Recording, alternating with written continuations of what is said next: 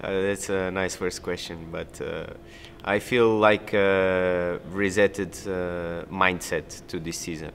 Although I've been on the top step of the podium in the last race, I feel like I don't need to feel any extra pressure. I'm coming to a place where I really wanted to be, and so I need to take the challenge to know the people again, to make myself at home with the team and the team with me, understand how everything is working, and start building the results. But I think and I see myself with the possibilities to start where I ended 2020.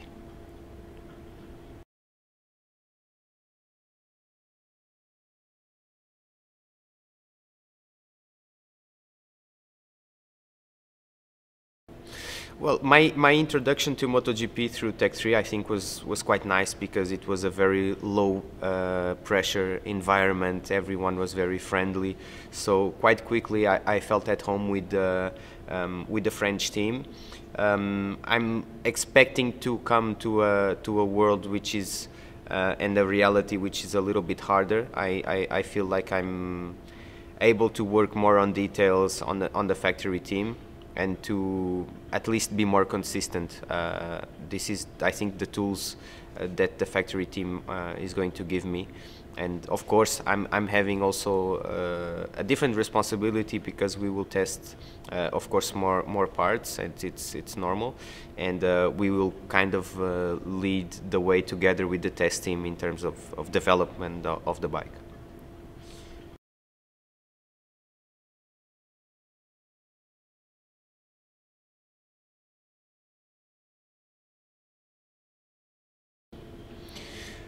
Well, it is a quite different version, the 19 and 2020 version, because basically the way the bike handles and the feedback it gives to the rider is quite different.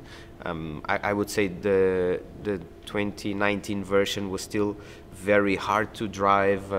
You needed to force the bike to go in the corners many times, and it was very wild. It was completely a big shock when I tried the bike. And through 2020, already through the testing, I saw in this bike much more potential, and the bike was much more natural. The feedback it gave was so nice that you know, I could immediately see that this bike was on for good results.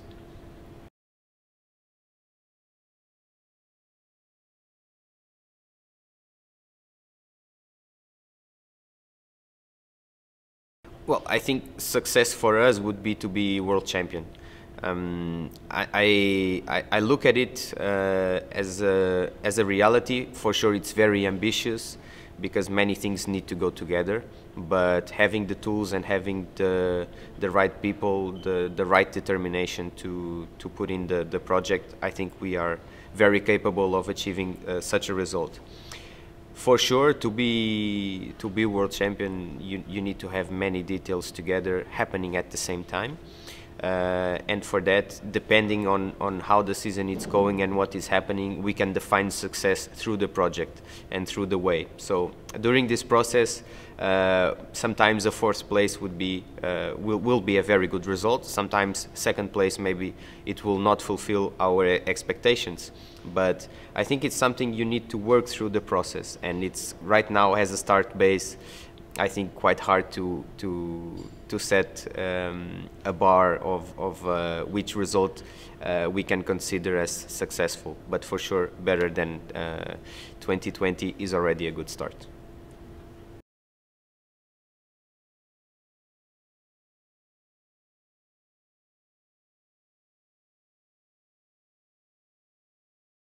Well, I have to say that breaking into the first corner of the Portimão track, it gives you butterflies on your stomach, because you're coming at such a high speed and you need to brake where the track disappears underneath you.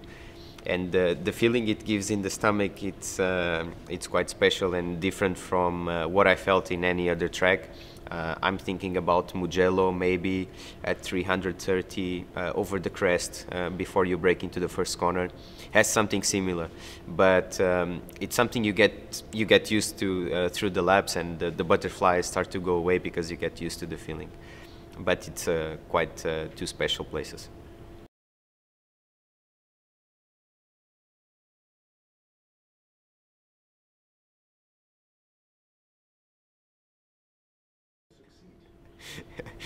I think there is no fixed path to get into MotoGP. You see riders who have come to MotoGP with very different careers, depending on the timing and on the year, and of course opportunities. But I would say, from my perspective, to have done the years of success in my career, all of them with KTM, it gives a sense of purpose and mission beyond me, or beyond my role as a rider, because I feel really part of also the DNA and the success of KTM.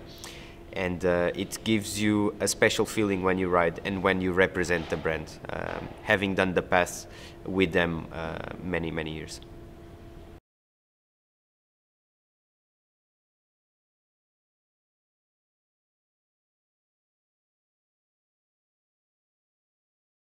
It is very important to know you have the tools to achieve good results. You just need to make sure you are at 120% all the time. This is my main focus, not only physically but also mentally, to be ready for the challenges ahead. But it is a quite relaxing factor to know that the bike is capable of winning. But at the same time, you cannot take anything for granted, and sometimes when it comes to repeating, it becomes harder. So I don't see it as a static job. I think every year you need to bring up something more on yourself to be able to keep a very good level in this championship.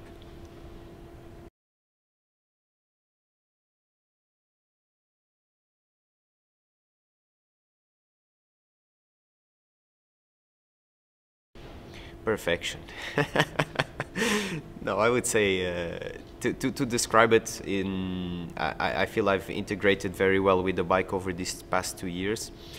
For sure, the 19th season I would have liked to have a bit more time on the bike without injury, and of course to not miss the last races. But overall, I think 2020, even if we cut it a shorter year, I think I built up a very good experience, and I'm more at home with the bike, and it's never an ending job, you know. Even if you are relaxed, you develop something extra, and you need to get used to that also. So it's a never-ending process. You need to really be sharp at every weekend.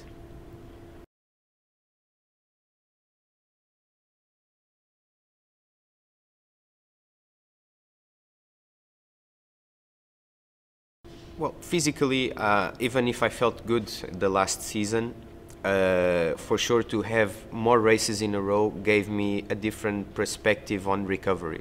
So during this winter, I tried to sort out what kind of recovery tools I could have to play in my advantage if we need to have a very shortened championship or very intense one. And for sure to be able to arrive at the race, which is the last session of the weekend, where you have more hours on your body to perform well.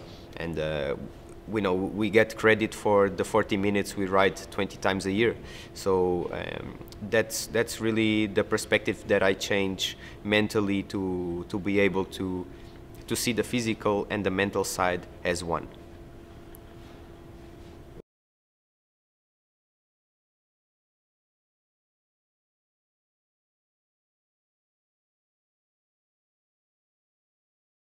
They will see much more, I think. I have full conviction in my work. I think humble to accept critics, and I'm humble also